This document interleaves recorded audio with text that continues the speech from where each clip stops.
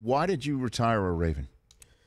Well, I retired with the team that I was with because also I just wanted to get out of the way, show my family and stuff that I was done.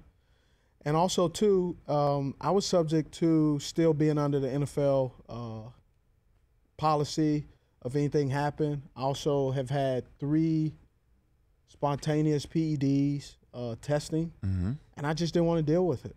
And so I said, they said the only way for me not to have to deal with all this stuff, that I had to submit some kind of paperwork. So I submitted some paperwork, and I literally for probably a month and a half had to call the guys and was like, look, I'm not coming back. They said, well, if you want to come back, you got to take these drug tests.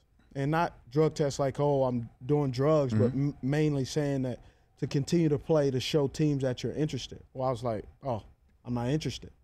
So I submitted my paperwork and said, look, I'm done. I have no desire to play.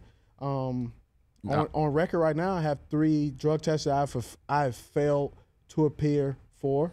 And so if I tried to reinstate and play, I would be suspended. I've only got a minute for you left, and I'm sure you could talk a day on the subject. So that said, what about retiring as a Panther? Now that you're removed from that, you're not coming back. Folks in Carolina would love to see you and the Panthers somehow get that together. What do you think about that? IRS says I live in Charlotte. I'm a resident of Charlotte. I have some business, have a foundation in Charlotte. I continue to live and contribute to that community. But as of today, June 27th at this time, I'm retired. Steve Smith, and I work for NFL Network, and it's really not on my radar as of today. If it comes about in due process, in due time, I'll think about it. But right now? Right now, I am, YOLO, chilling. The Rich Eisen Show, weekdays at noon Eastern on radio stations across the country and audience.